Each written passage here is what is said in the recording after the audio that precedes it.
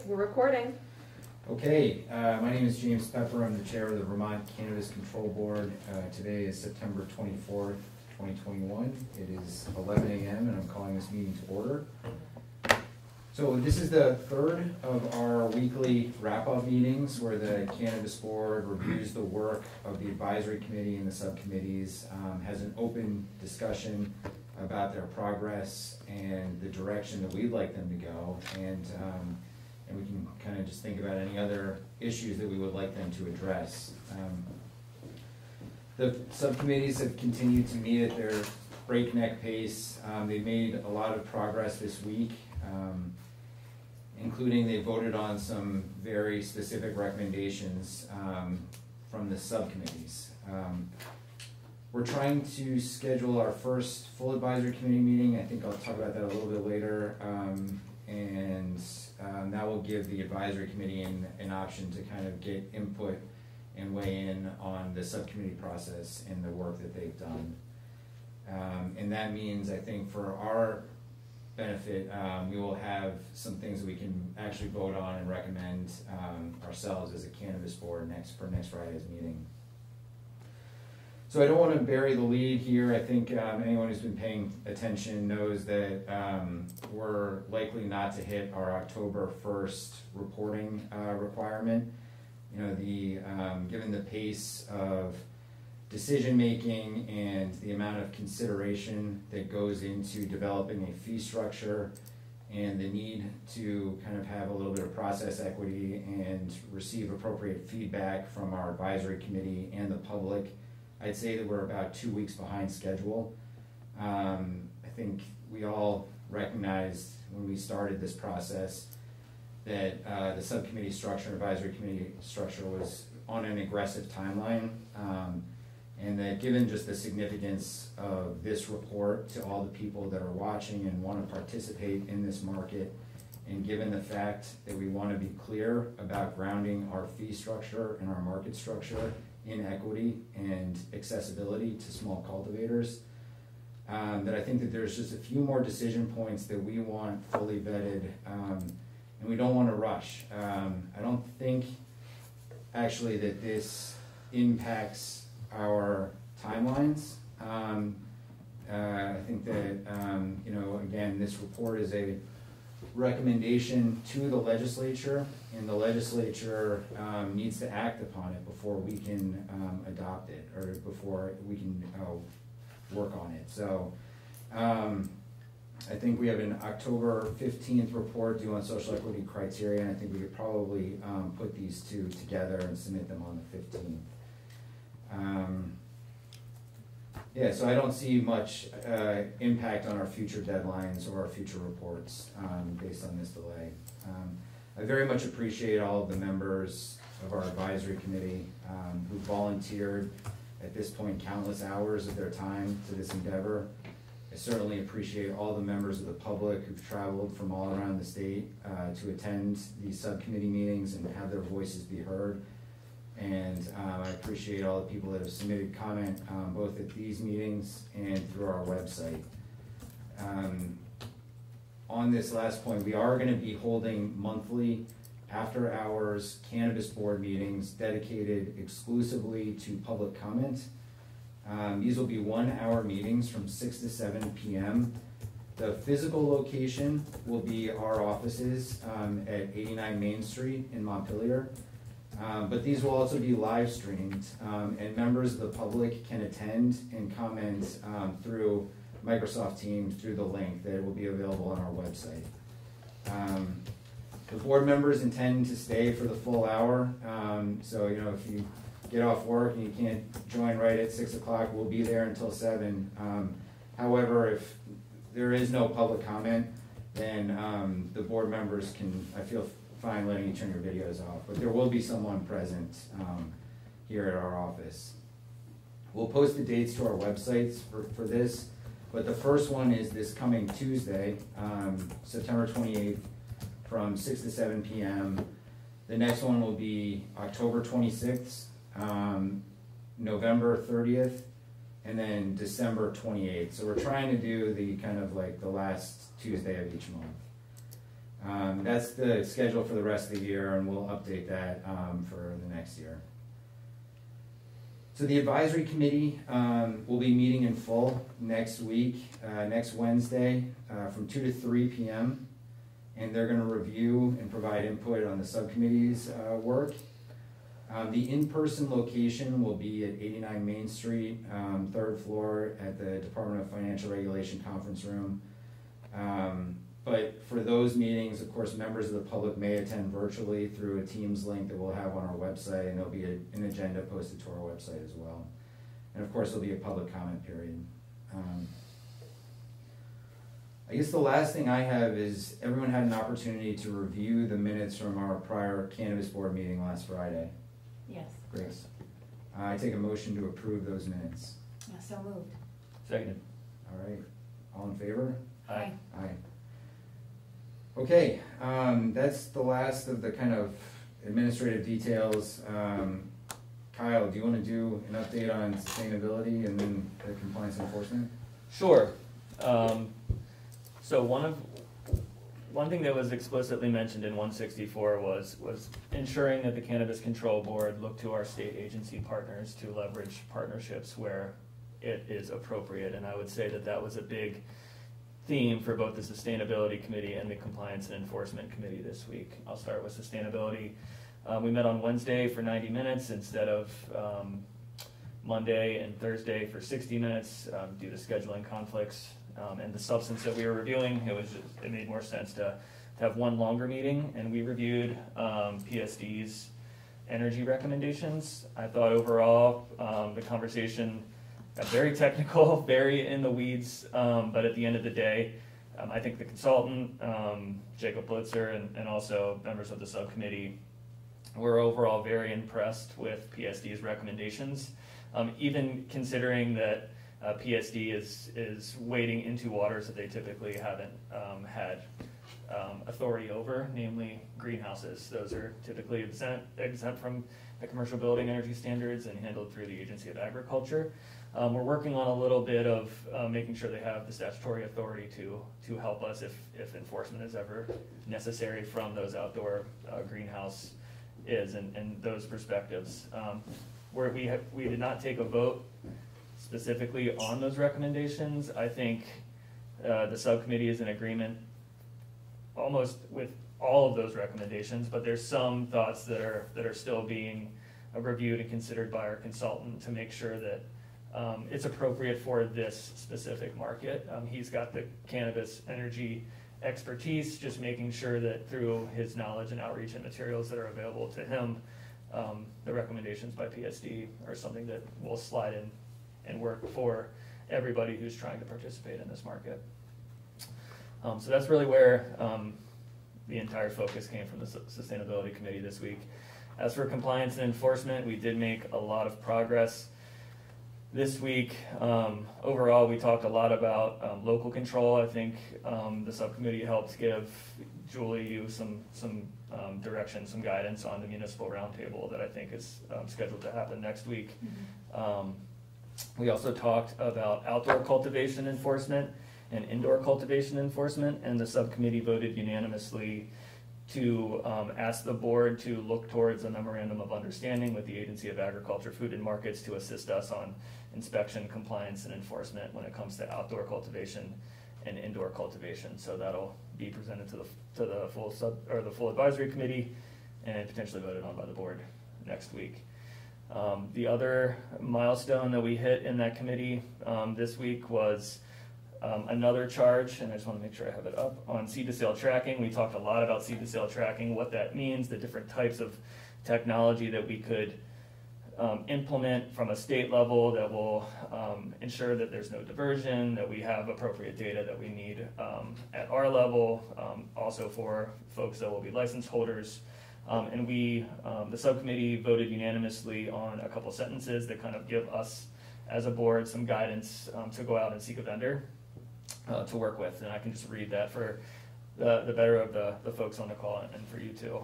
The board shall seek a vendor for open API tracking software that is maintained by the Cannabis Control Board but is login accessible by cultivators to self-report inventory. Software should have the capacity to track data based on both lot size and plant count. So very 30,000 foot, not in the weeds there, but give us some starting point to go out and look to a relationship with a vendor. What does API stand for? I'm not a tech guy, so The way that I tried understand- Googling I can look it up. Did not, sorry. if you give me 1 second. The way I understand it is it's a communication tool between two different programs. Okay, So they- that's Application programming interface. Okay. good. Should have just, not gotten too in my head about it. But yeah, so it would allow for us to have our platform, but a license holder to potentially go out and seek whichever software they want to use, Okay. Considering what they want out of that software, price point, so on and so forth, but as long as it interfaces with our software, they'd have that ability to do so versus us requiring a license holder to go out and seek a specific type of software. Essentially, that's the way I understand it, but I've learned a lot about software over the last week or so.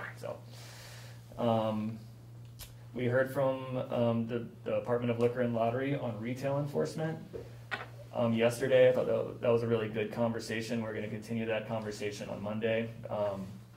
The Agency of Agriculture does have some experience in retail enforcement. I want to hear how they typically go about things, and we're going to hear about some states that really do all of that retail enforcement in-house and what that would take from a resource perspective from some of our consultants. So that's kind of, unless I'm missing something, that's where both of them stand. But again, the Sustainability Committee we'll be talking about waste primarily on Monday, but I asked Jacob to reserve some time to continue a conversation on those energy recommendations, and there's the potential for a vote at a subcommittee on those next week. Was there discussion in compliance and enforcement about the resources that the Agency of Ag would need in order to do that? I know they have 5 people total. Yeah,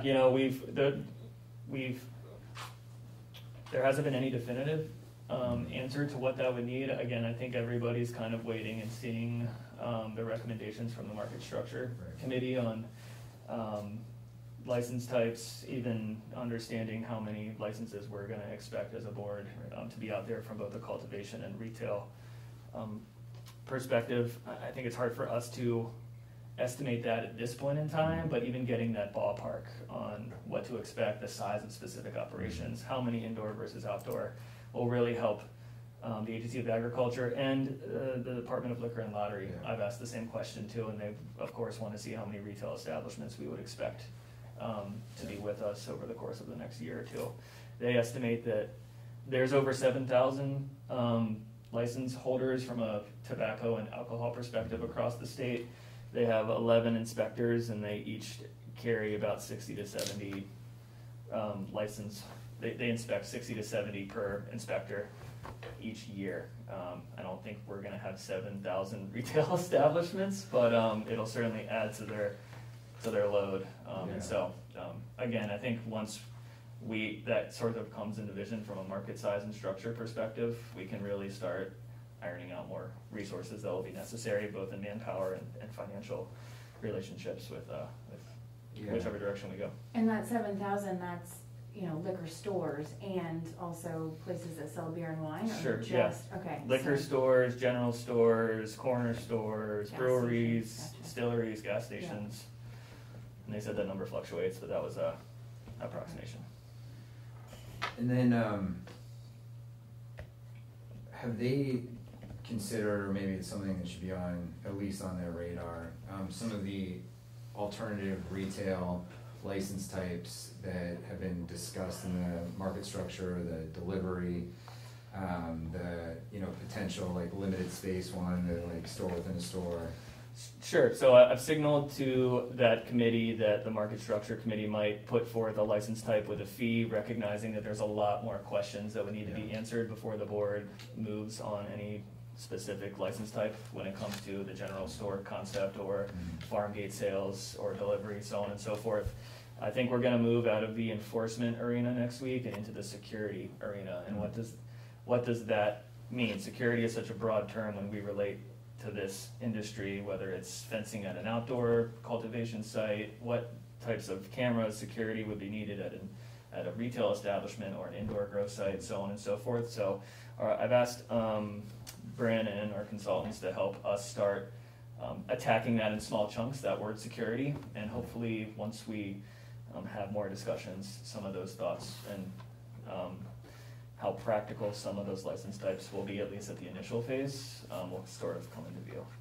Yeah. So delivery would be entirely new, right? We don't have any alcohol delivery. And so a delivery inspection would be an entirely new, whereas, you know, like having, you know, there are stores now that sell beer and wine or have, you know, co-located stores in them. That might be not a different process, but delivery would be a completely new process. Sure. It's just something to think about.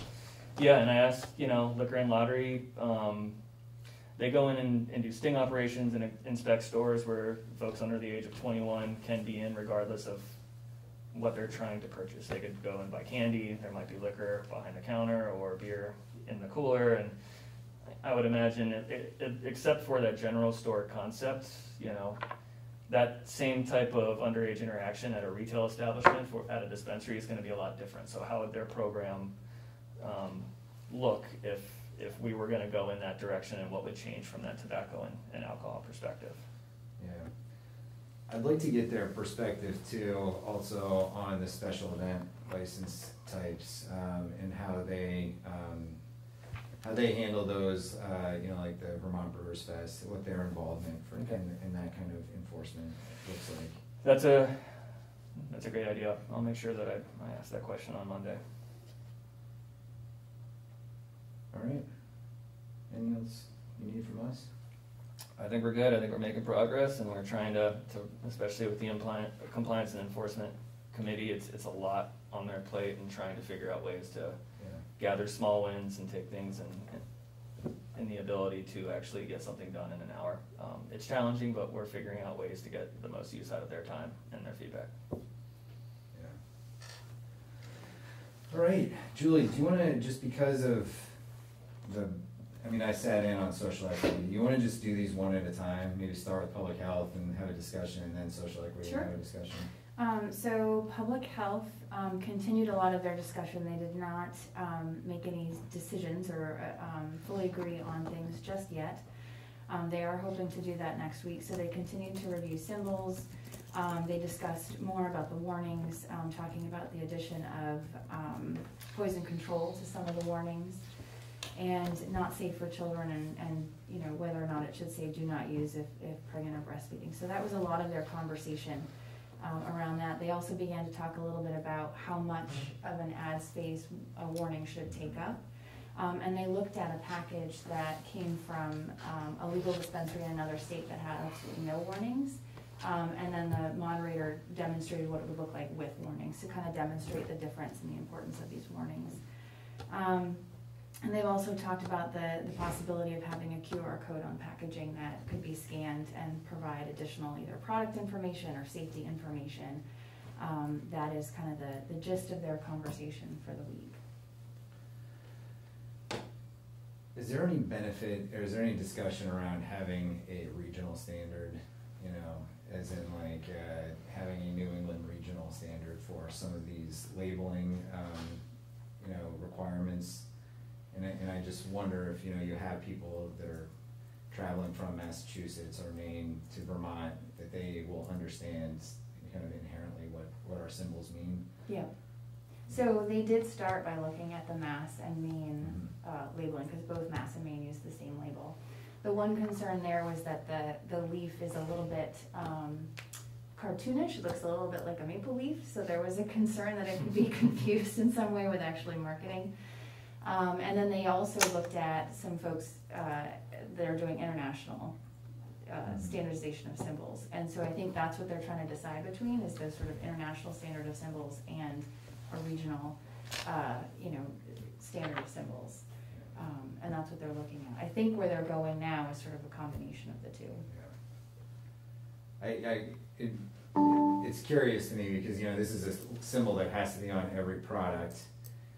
And it could be actually because of Vermont's like dedication to quality, and you know, it actually could be a stamp of kind of like a stamp of something, a quality product as well. But I also wonder if there is federal legalization, whether or not, you know,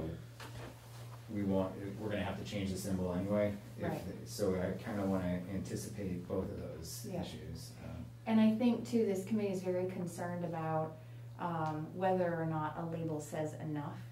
And one of the concerns I have is the more we add to this, the more difficult it is for someone to put on their product. So the more colors you have, the more detailed the design, the more difficult it is for people to get that onto their product. And the more expensive it is for someone to do that. Yeah, I don't want it to be a financial Right. burden for folks to comply, Right. recognizing that this is in the name of consumer safety. Right. So it's a careful balance, I would imagine. The other interesting thing that came up with the packaging that they looked at is that the package that they looked at had no serving size on it. So it was a package that had like 10 gummies in it, but it didn't say. It said how many milligrams of THC there were, but not how much is a serving size. So there was some concern around and some direction around making sure that our packaging has serving sizes on it. Great. Sounds good. Yeah. Are they looking like they're gonna move towards any sort of vote or conclusion by next week, or? I hope so. I think that there's so much to look at and there's so much consideration about the public health that there's a little bit of paralysis in the analysis. But I think we're gonna try and move towards a decision. Okay.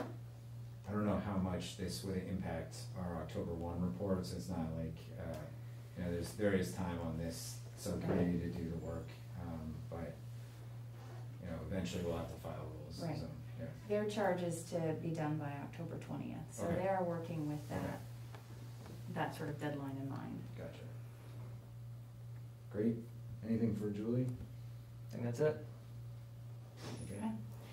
Social equity did make some agreements on defining a social equity candidate, which they defined as lives in an opportunity zone, which is a criteria that's defined by the U.S. Census, or is Black, Indigenous, or a person of color, or convicted of cannabis-related offense, or has a family member who's been convicted of a cannabis-related offense. And that could include an arrest, a misdemeanor, or a felony. There's a list of those offenses.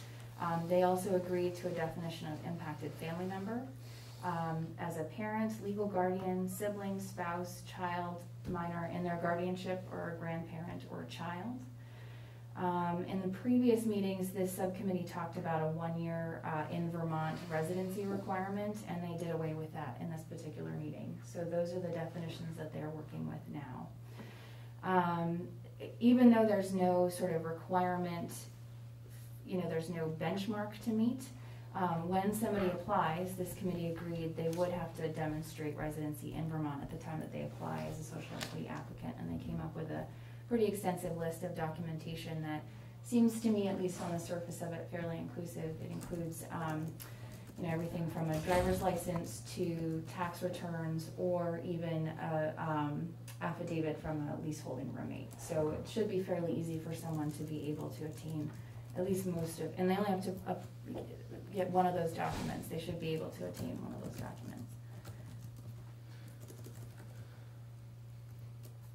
And then they ended with talking about what the waiver and fee reductions will look like. And where they seem to be leaning right now is a complete waiver in the first year, 25% of the cost in year 2, 50 in year 3, and 75 in year 4, and then full price after that.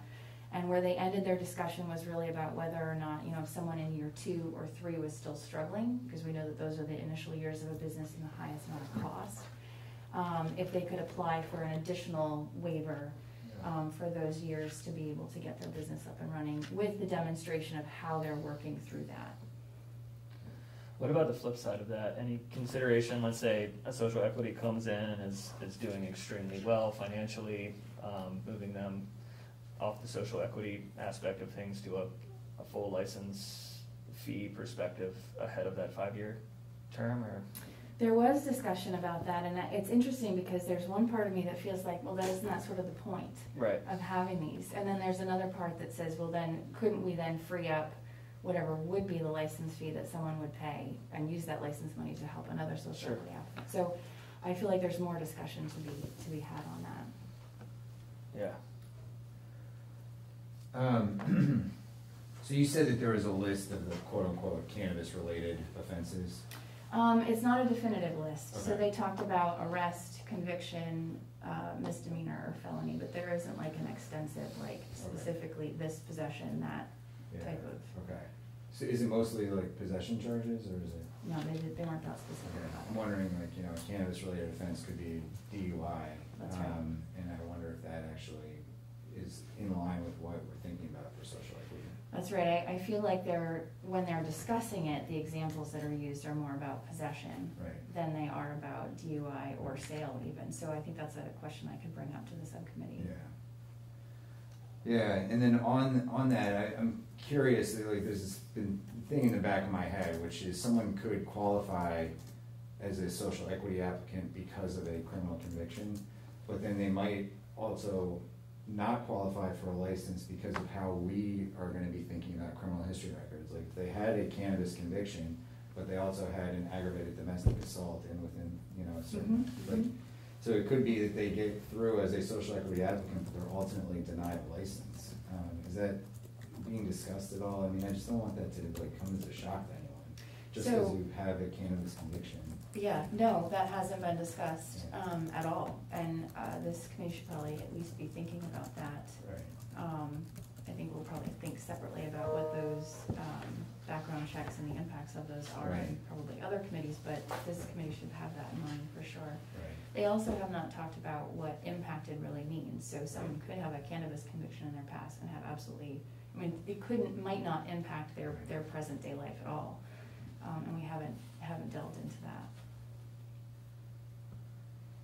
Can you talk, was there any like kind of overlay of Vermont with opportunity zones, like just a map of Vermont and where these are? Like, I think, you know, when we talked, I think, about kind of disproportionately impacted communities, because of the, you know, sample sizes in Vermont, it was like entire counties were impacted communities, you know, and I'm wondering if that would be also true of the opportunity zones. So they did show what the opportunity zones are, and it looks, to me, at least on the census map, that those are smaller, more narrowly impacted spaces.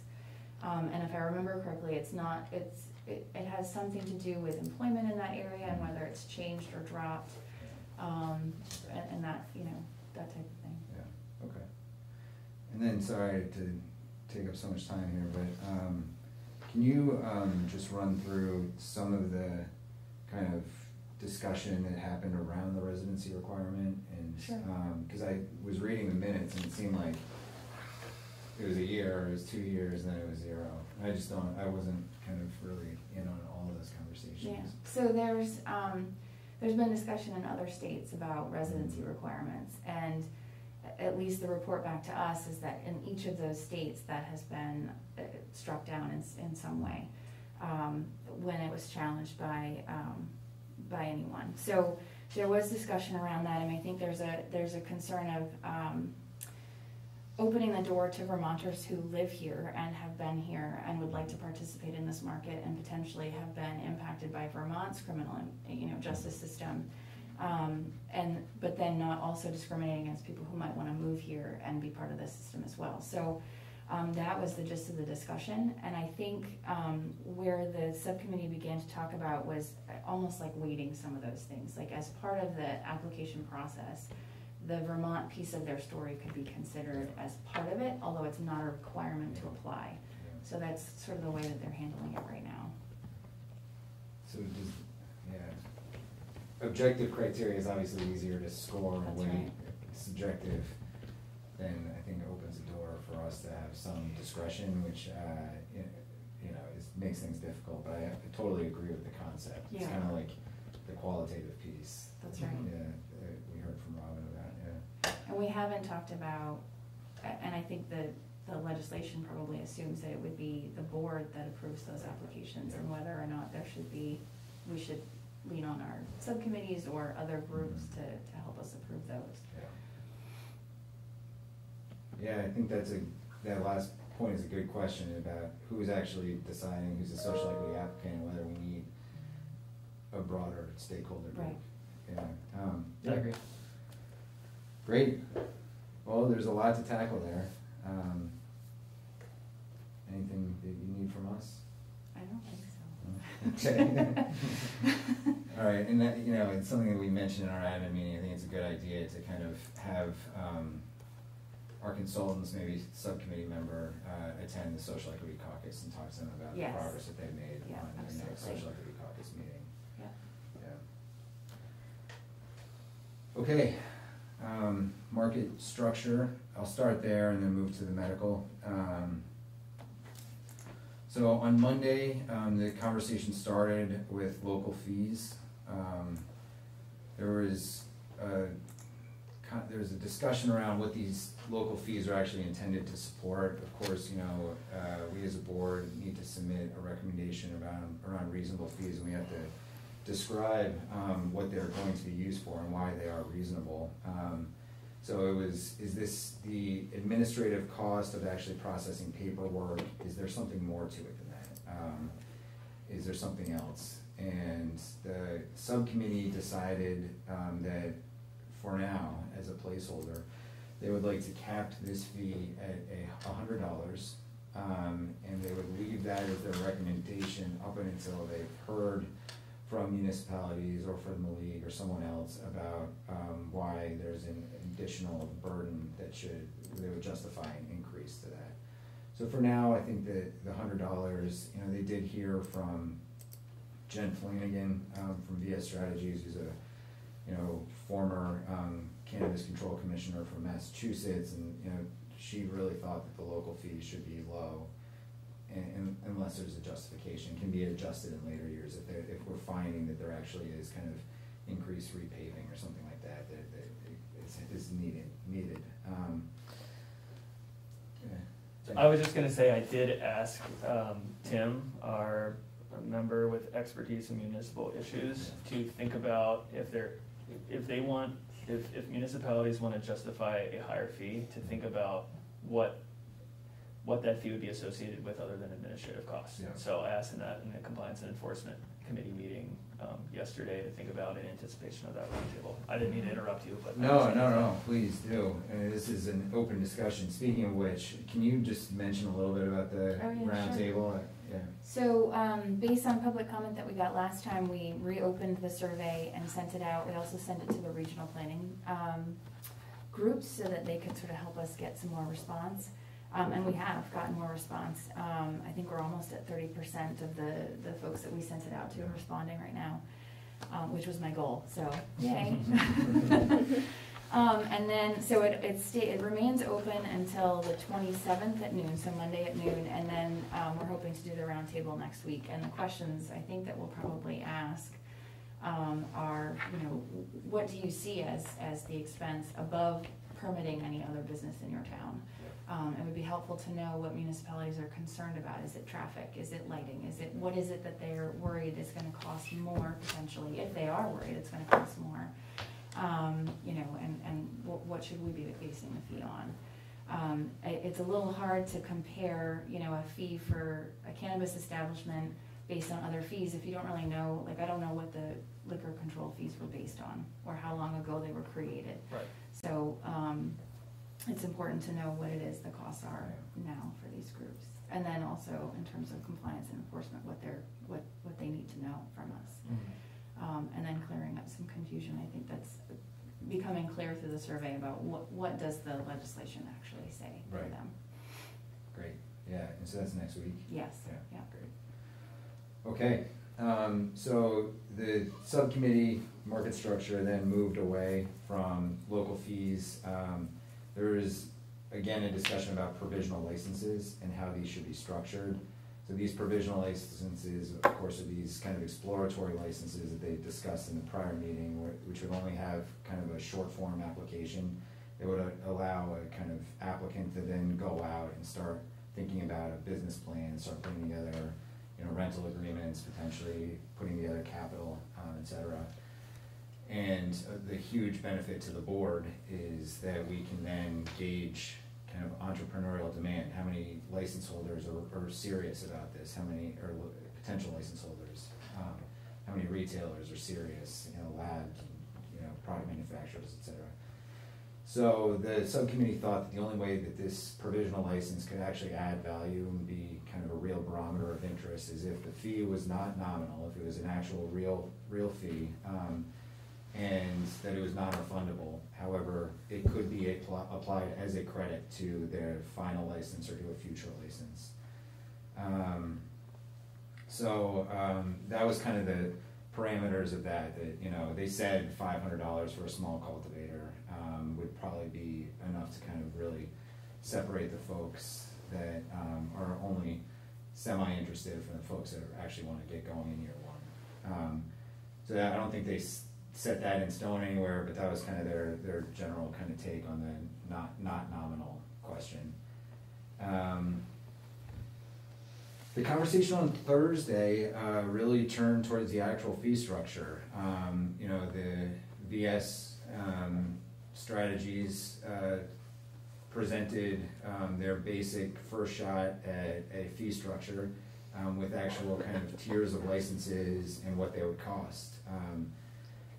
That was my first look at it in the meeting.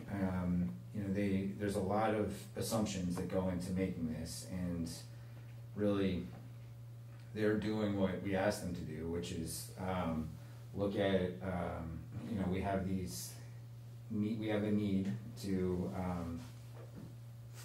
have our budgets and our fees equalized, and but we also have these other considerations that we have, which are having reduced fees, reducing barriers to entry for small cultivators, having waivable or sliding scale fees for small equity or social equity applicants, and that perhaps, and to also kind of keep this local, keep this, build upon our kind of craft culture in Vermont. And so having kind of these mega grows, and just in order to kind of have a large fee come in, is probably not in line with what we're trying to do. That being said, they don't know what the entrepreneurial demand is going to be. They don't know how many people are going to get into this, how much of the kind of flowering canopy we need can be met by small and medium-sized cultivators. And so they've laid it all out here with any number of kind of iterations that we're going to need to decide on. I think this market structure fee recommendation is on our website, or at least it can be very soon. And for the members of the public, you can see kind of what they're thinking based on tiers of outdoor and indoor cultivation. The sizes of those. They've got 2 different retail licenses, like tiers for those, which is just kind of a brick and mortar storefront, traditional retail, what I think most people think about, but then also for a lesser fee, just a kind of nursery license or seeds and clones. They've priced out what a kind of limited space, limited location retail license could be. This is the kind of store within a cannabis store within a larger store, general store potentially, and they have a fee here for like the kind of farmer retailer, the direct to consumer. They've got 2 manufacturing license types. Tier 1 is ones that use CO2 extraction. Tier 2 is ones that don't. I think there's kind of increased safety concerns for the kind of Tier 1 versus the Tier 2, so that's why they separated those 2 out. They've got the integrated license fee here, testing laboratory fees. There is a question about whether if you're a lab that's already certified and paying a fee for hemp, whether you need a second certification and pay a second fee just to do high THC cannabis. So I think that's, again, an open question there. And yeah, I mean, I think what's interesting about this is they have it set up here so that, yes, like fees could support our budget, our projected budget, which we don't have fully realized yet. And then one where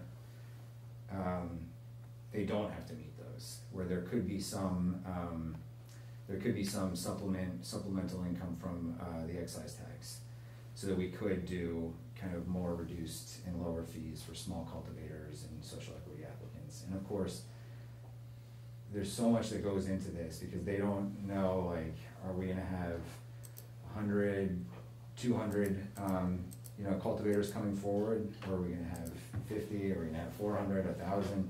So it's kind of, it's a little bit of assumptions built upon assumptions here, but they have it separated out into kind of best case scenario where there's a lot of participation, kind of more reasonable, participation, and then kind of the worst case scenario where, people just want to stay in the illicit market and don't want to participate. So it's broken up that way. The conversation in the subcommittee, there wasn't much back and forth this time, because they were really just presenting it, and then the conversation is likely to happen on Monday. I think that's kind of wraps up what happened there. Any questions on any of that, or?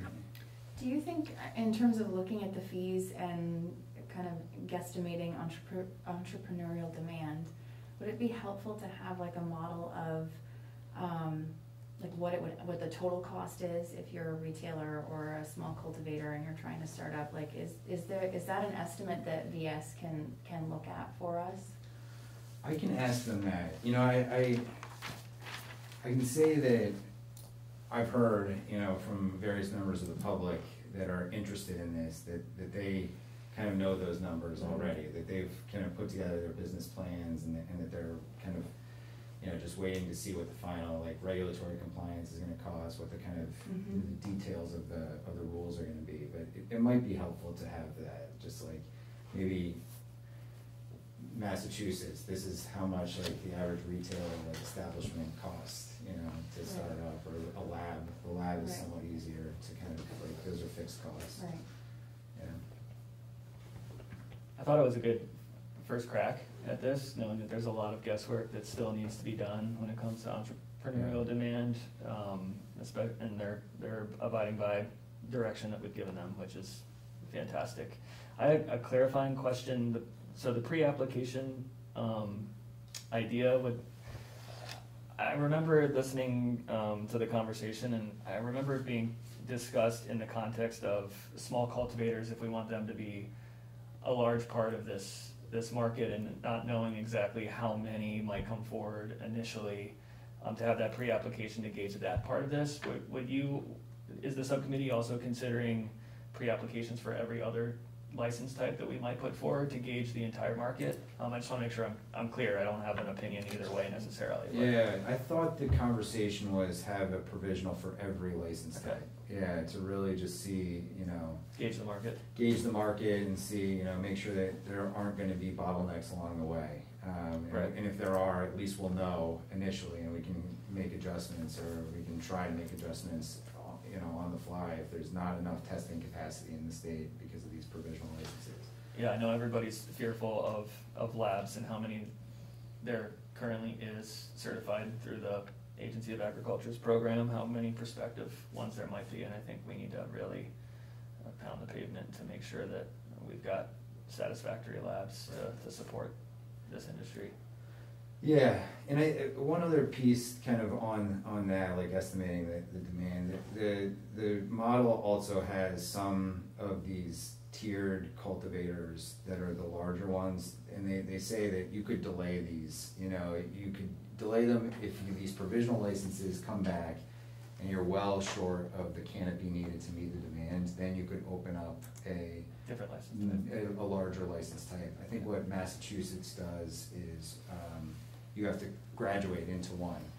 Like if you can start at 6,000 square feet, and if you're successful and you're using your canopy and you're growing quickly, then you could graduate into a 10,000 or 25,000 square foot. That's the kind of when you look at this and you see these large numbers, it's kind of they did go into the fact that these might not be available in year one, depending on the demand. Yeah, I think that's a smart concept, and hopefully we can allow some flexibility if that license holder is able to prove that, to be able to make sure that our supply and demand is equaling itself out if somebody's able to produce more. Yeah, and so I think essentially for this October 1st report, I mean, this is the foundation of it. We need to let the advisory committee kind of do its work, and we need to do our work, but I think this is a good starting point, and again, I think that it would only benefit Vermonters and everyone if we provide the legislature with a few options on this, not just totally, okay, here's the fee structure to equalize our expenses, but you know, here's another fee structure that could work also, that kind of lives the values that are in 164 and 62. Sounds like a good way to go about it. Yeah. Okay, the medical only met once this week, and the discussion, I think, mostly revolved around the patient to caregiver ratio. And I think this deserves a little bit of clarity, because when people think caregivers, it's actually kind of an umbrella term that encompasses a number of different kind of responsibilities. And caregivers under the medical program can administer cannabis to their patients, and they can go to a dispensary and purchase on behalf of their patient, but they can also grow on behalf of their patient, grow plants under the limits that are in the medical program. And so there's this question about increasing the patient to caregiver ratio, which is currently set at 1-to-1 for the vast majority of caregivers. I think if you're under 18, both of your parents could be a caregiver. But for the most part, it's 1-to-1 ratio. And there's a lot of conversation about whether this ratio should increase. And of course, I think the two subcommittee members that attended really wanted to increase on the administering medicine side and the kind of traditional caregiving side, and not on the increasing the designated grower. Leave it there, and the justification for leaving the designated grower alone, that ratio 1-to-1, essentially is at what point do regulations come in? At what point do quality control standards come in? If you had 1-to-3, 1-to-5, and all of a sudden, a designated grower is growing kind of a larger plot, at what point do we need to have mandatory testing? At what point do we need to have all the compliance and enforcement that is traditional small cultivator that we're contemplating would have to go through? I think it's important to note that almost the vast majority of caregivers have a very personal relationship with their patient. It's usually a spouse or a family member. And so when that relationship becomes more attenuated, at what point do we step in, essentially, and demand some sort of regulatory compliance? And so they didn't really come to a conclusion on that. There was just a lot of back and forth about what caregiver means. Should we bifurcate this definition in rule so that there's a caregiver and then a designated grower, and they mean different things? And I don't think the committee came to any real conclusions at that meeting. They did not meet on Thursday. I think the plan is to meet again on Monday. And we also have to remember that the Marijuana for Symptom Relief Oversight Committee, which is a legislative committee that oversees the medical program and makes recommendations, is also expiring next year. However, the legislature asked for them to kind of restructure their makeup and restructure their mission and give a recommendation to us. And so I think that medical committee is also going to review that recommendation, because that's due. They want to get it to us by October 1st, and then we have to report back, I think, on November 1st on that. So I think part of that medical subcommittee will be looking at that recommendation, looking at the new makeup of the Marijuana for Symptom Relief Oversight Committee, see how their enabling legislation may change, and then kind of present that to us as well. Anything on the medical? So our sort of goal is to preserve the continuity of the medical program. Leaving it as a 1-to-1 feels more like it would push people from the medical program into the adult use market than preserving the medical program. And I say that because if you are a talented grower and you're now growing for your mother, and then your father also gets sick, then you're one of your two, you have to choose between your two parents. which one you're gonna grow for and which one will purchase from the adult use market. So I agree that there is probably a point at which, you know, that crosses from, you know, care to small cultivator, but I think one-to-one just is not realistic or fair, and I don't think it provides that continuity. I tend to agree with Julie. I think there's a point where the board would have to step in and do something when it comes to testing, so on and so forth, but I don't know if leaving it or going anything above one-to-one up to I think that there's a point that we can raise that ratio a little bit without, still giving me a degree of comfort in the integrity of the program without having to leave it at one-to-one. I also think that if it's available, that quality control is something that patients and growers would seek out. If they can go get a product tested, I think that, and it's affordable, I think they would. Yeah. You know, I think most people would. Yeah, I think it's important just to note that this ratio is statutory. Yeah. So we can make a recommendation around it, Okay. but it would have to be approved through the kind of normal legislative process. And I forget exactly which committee this issue goes to. I think it's the Public Health and Welfare, but they've been reluctant to changing this. Human Services, yeah. Notwithstanding, still feel. Right, just it's important to note that. Absolutely. And then on the continuity of services, it reminded me that the subcommittee has asked for the dispensaries to provide them with a list of the products that they supply to their patients, so that we as a board can ensure that at least those, at a minimum, stay on the shelves. Yeah. To make sure that during this transition, that there's no, that these medicines are accessible. So I think that's an important piece of this also. Is there discussion about allowing people with a medical card to purchase at any dispensary or at like an adult use? Yes, retail space? that's been discussed. Yeah. I think both of the subcommittee members agree with that. I can't quite remember where they landed on that, but purchase tax-free, I'm sure there's some technical issues you gotta work out there, but, yeah, I think that was something they all supported.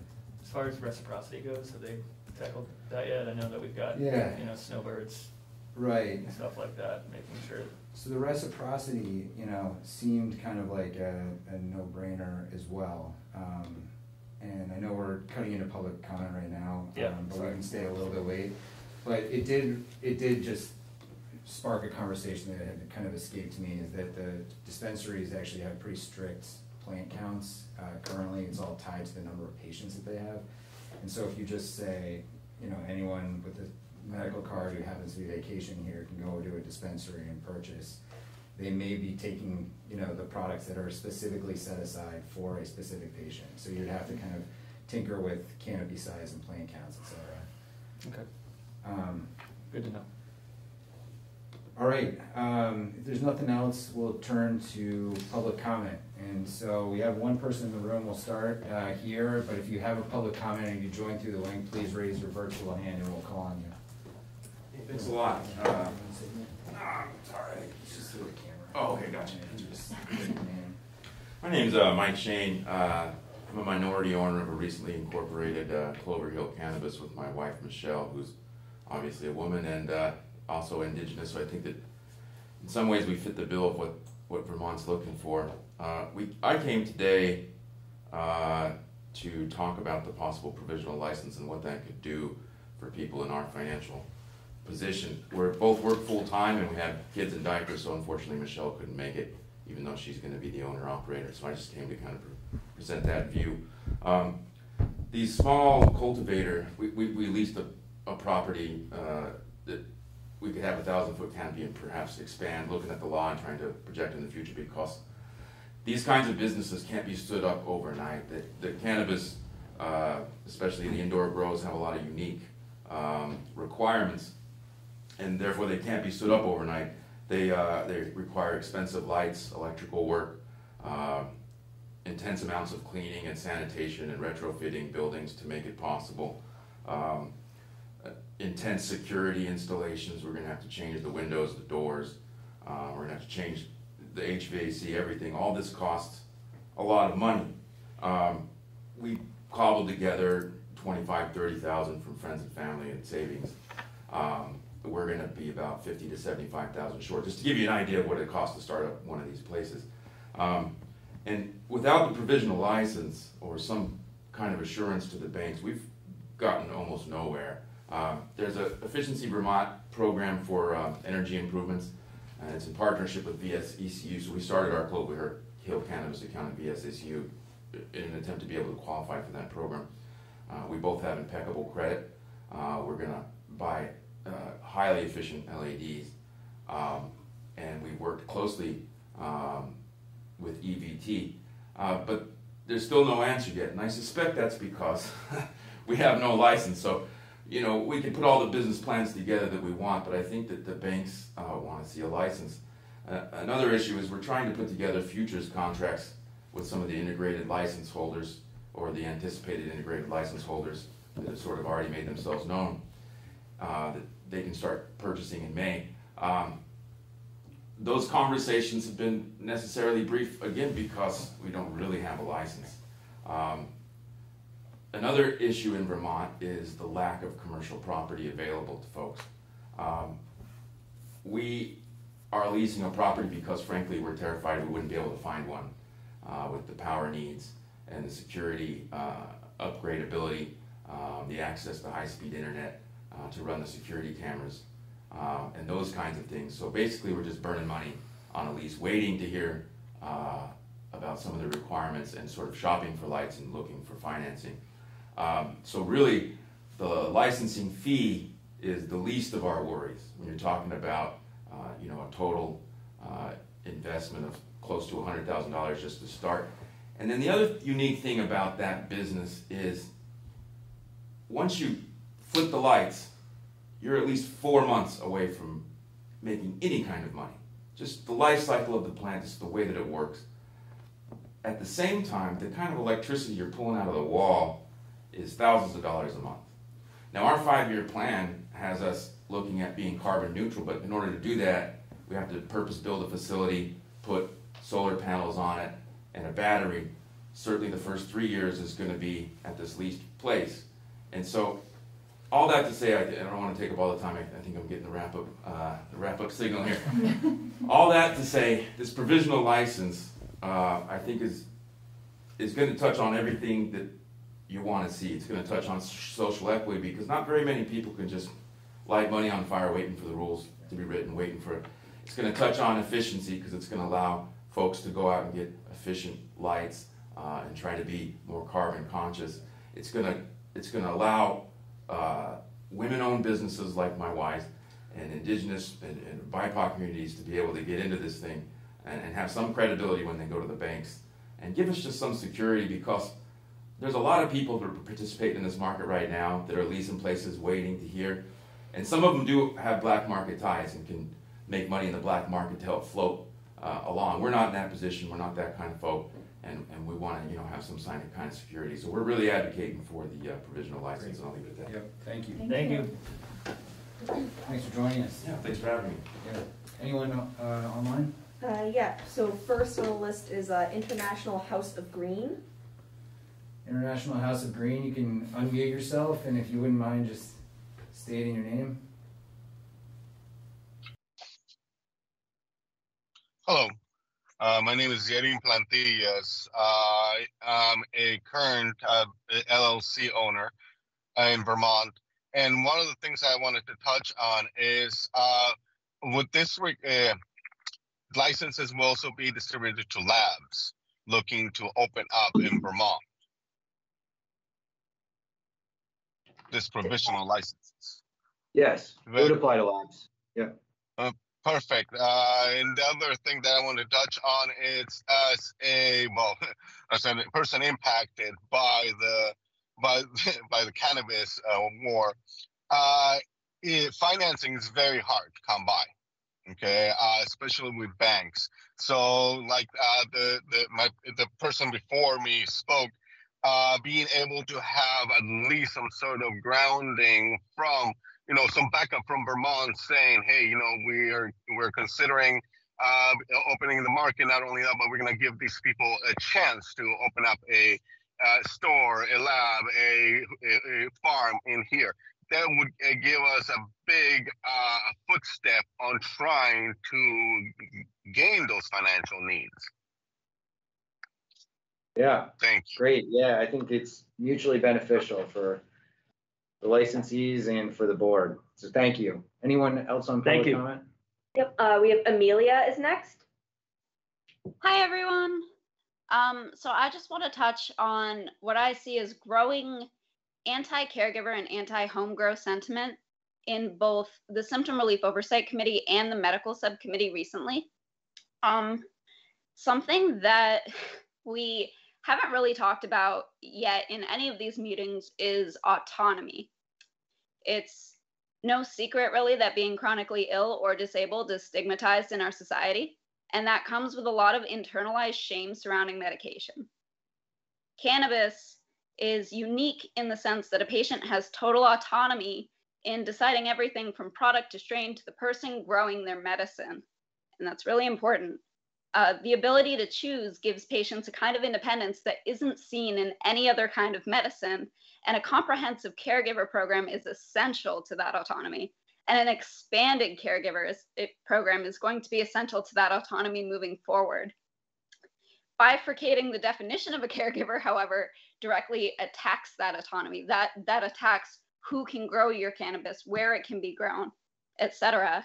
And as far as lab testing being a concern for the caregiver-patient ratio, there's $400,000 sitting in a medical cannabis fund that is meant to be used to the benefit of patients. And I honestly can't think of a better use for it than subsidizing caregiver testing to provide clean cannabis to patients. The only threat I see that a caregiver-centered program and an increased patient-to-caregiver ratio poses is directly to the medical dispensary's profits. That's all I had to say. Thanks, Amelia. All right, next we have, and I apologize if I don't pronounce your first name correctly, Cheryl Murray Powell. Yes, hello, how are you all? I've been listening in. My name is Cheryl Murray Powell, Esquire. I am a cannabis, agricultural, and dietary supplement attorney. I've been practicing in this space. I've been an activist, legalization expert for a number of years. I'm also the ASTM D37 Committee on Cannabis's Diversity, Equity, and Inclusion Chair. So I just wanted to congratulate you on the discussion that you're having about social equity, the objective criteria that you are using to identify equity applicants. I am also the business development manager for Creative Services, Inc., a 45-year-old screening company. And we have recently released a product that actually does equity verification to make sure that these equity licenses actually go to the correct equity applicants, and so that everything is executed as intended by legislature. So I would love an opportunity to present to you all on your next meeting about social equity, the work that we're doing at ASTM D37 with regards to social equity. But in addition to that, Creative Services screening products specifically around equity verification. So thank you for your time. Great job, great discussion. And I really love the part about impacted family members being included in the definition of who would be eligible for equity. So I would just like to know what would be the best contact, or what would be the next steps in making an official presentation. If you could go to our website, we have a little button for public input, and I think that would be the best way. It goes to, we all look at those comments. Awesome. Yeah. I was actually filling it out at the same time. Perfect. I'm about to hit submit. All right. So that is perfect.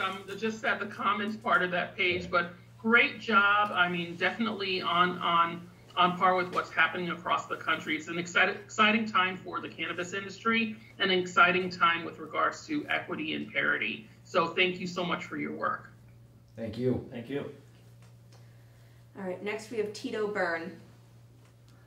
Tito, feel free to unmute. Hi there. I definitely have to.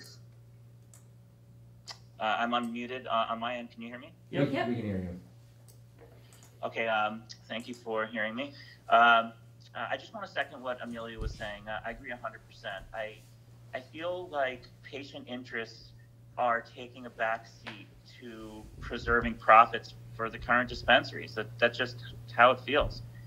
Also, I have to definitely agree with the idea of subsidizing testing. I think it's crucial to preserving and expanding the medical program, as well as guaranteeing success for small growers in the new marketplace. Thank you. Thanks, Tito. That's all for virtual hands. Can do phones now. Yeah, so if you've joined by the phone, you dialed in, you can make a public comment, just hit *6 to unmute yourself.